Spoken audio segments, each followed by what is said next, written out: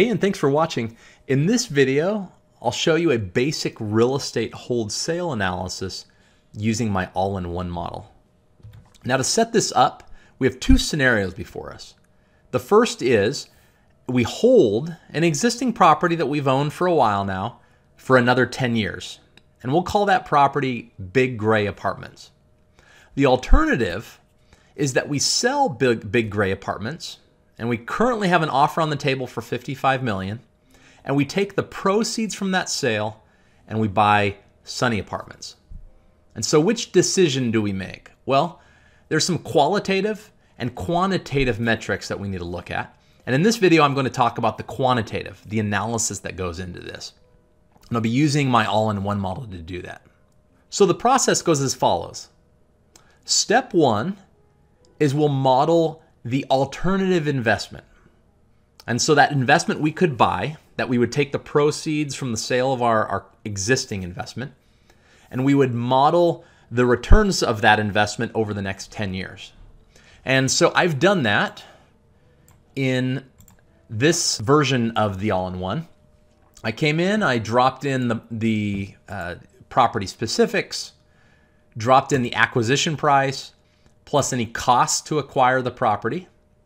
I then went to my perm debt tab, and I modeled debt, the terms of the financing, to be identical to what we believe we would have financing on our existing asset for the next 10 years. So in this case, 50% loan to value, 1% financing fee today, an interest rate of whatever we think is market, amortized over 30 years. However, it's a 10-year term, full IO, so there is no amortization. And so next, we model out the operating cash flows for this new investment, Sunny Apartments, both on the rent roll and then on the MF OpStat tab. And then from there, we come back, we look at the value, and we believe this is worth about $56 million today, and we're buying this at some slight discount. And the resulting levered IRR on an annual basis is 9.45% with an equity multiple of 2.15 times.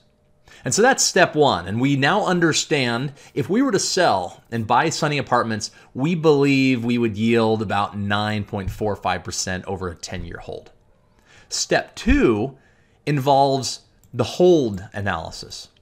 And we say, what if we were just to hold this? We were to forego the opportunity of acquiring Sunny Apartments, and we were to hold, which Big Gray is our hypothetical property that we own, for another 10 years. So we drop in our property description, we make our analysis period identical to the alternative investment. We come down here and we drop in an acquisition price. Now, this is important.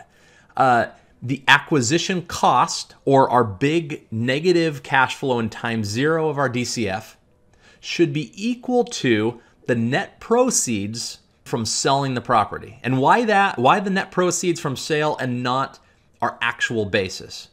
Well, what we're really looking at here, our cost in time zero, is the opportunity cost of not selling. So if we were to give up the opportunity to sell, we're giving up the net proceeds that we'd earn from that sale. And we believe that this property is worth, ironically, the same as the other one, roughly $56 million, but given market conditions, we think we'd probably have to take a slight haircut and we'd sell it for $55 million. And then we would have to spend, here we'll say 2% of that in selling costs. Now you'll notice it's negative, and that's because we're arriving in our acquisition cost at a net proceeds. And so while on the sale scenario, we were actually adding the cost such that our total acquisition cost is higher than our acquisition price, it's the opposite in our hold scenario, right? We're solving for our net proceeds. So in this case, that's $53.9 million. We then go to our debt and we model debt identical in terms of the terms identical to our sale. So 50% loan to value in this case, 1% loan fee, same interest rate, same IO period, etc. We model out our operating cash flows for our existing investment, both on the rent roll and on the OpStat tab. We come back and we can look at, again, the value. And the resulting levered IRR on the hold, 6.92% with a levered equity multiple of 1.75. And when we compare those, 692 to a 945, on a quantitative basis, all else being equal, it makes more sense to sell and acquire the new opportunity Sunny Apartments. And with that, we performed a basic hold sell analysis in real estate using the all-in-one model.